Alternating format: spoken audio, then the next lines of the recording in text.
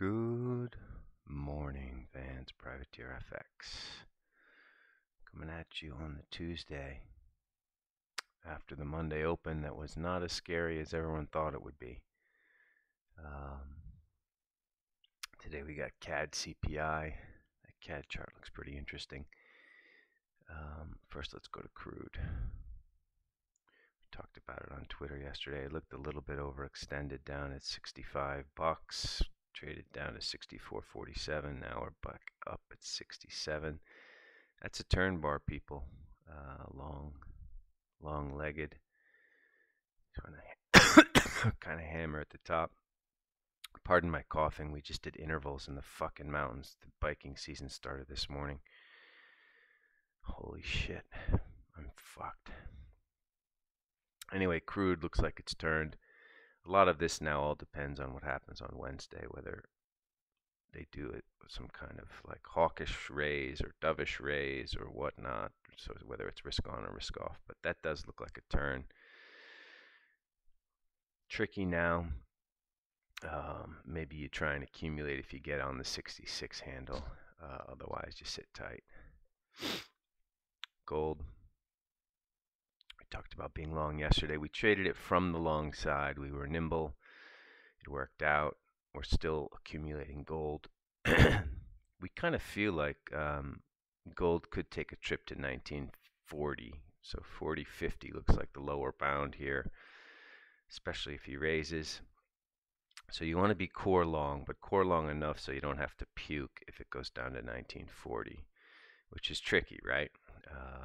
So this is why we're trading for averages here. We're just nimbly whipping in and out of this shit. Small core on here at 76, which will sell if we get up to 86 or 90, keeping even a smaller core on. But could get back down to 40. You see it's 2.5 sigma up here. Today is 82. Let's go to Euro Swiss. Fucker. Of course, we bought this yesterday. 98.80. Just didn't have the patience for it. I don't know why the fuck we didn't hold it, but we didn't. I think we took a 2 pip loss. Anyway, it's doing what it should do. There's problems in Switzerland. Swiss franc is not as much of a safe haven as it used to be. It's still a safe haven, but not as much. So Euro Swiss is a buy on dips. I have no idea where. Turns out I suck at Euro Swiss. So anyway, dollar yen. We talked about being conviction sellers between 70 and 20. We were rewarded with that. We went up to like 78 before the fix. What was this? So went up to 82 before the fix. Back down to 03. I just got back from the bike ride. I don't know what this bar is. I don't know why. I guess it's a short squeeze. I don't know what it is. We're going to be a little more careful here. Reselling. Probably look to resell 95s to start. Giving ourselves space and room to have some freedom to sell up at 132.40.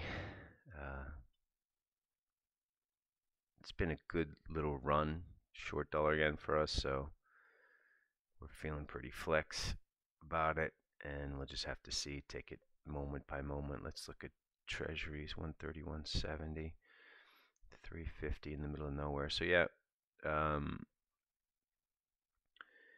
you know, we don't think rates are going to be able to last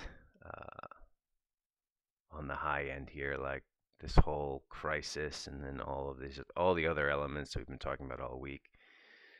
So we're buyers of 10 years. We used 350 yesterday, but we were going to feather into anything up to 360. Obviously, we only get a tiny position on, but This is also a key theme, and it's long gold, short dollar yen, long treasuries. It's all the same trade, so be careful while risk managing this. But this is what we're thinking. Let's pull up this dollar CAD chart on the dailies. Just an interesting sequence of lows here at 136.50. Oh my God, that bike ride killed me this morning. CAD CPI today. Like all CPIs, they're looking for it to come in a little bit lower. Obviously, oil's been crushed. But if this does come in hot, 136.50 is a very interesting point. Euro Norway, we're always trying to sell Euro Norway. We had some offers up above 50 yesterday. Oil seems to have turned. European rates are coming off. Euro Norway looks like a good sell somewhere here. I don't know, maybe 1144. That's interesting to us. Talked about cable yesterday above 122.03. Took a while, but eventually it worked out up to, I think, 86. Now back down to 50. Cable's bid. Again, I think it's just bid because it's out of people's frontal lobes, and it's just turned into like has the economic significance of Reykjavik now. So nobody really cares, and that's good.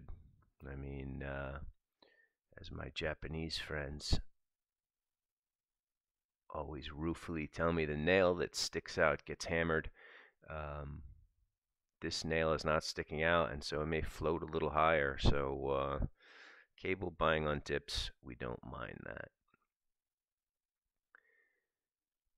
Let's see here, dollars are. We talked about if you had to buy dollars yesterday, dollars are was your horse. That worked out, right? Dollars are all kinds of problems and protests, and I don't know why the French or the South Africans don't protest like the Swiss. The Swiss protest all the time, but they're very fucking efficient about it, right? They're like, all right, bang, half a day, we're going to protest, we're going to close the streets down, we're going to march, it's going to be tidy, we're not going to break any buildings, there's nothing on fire.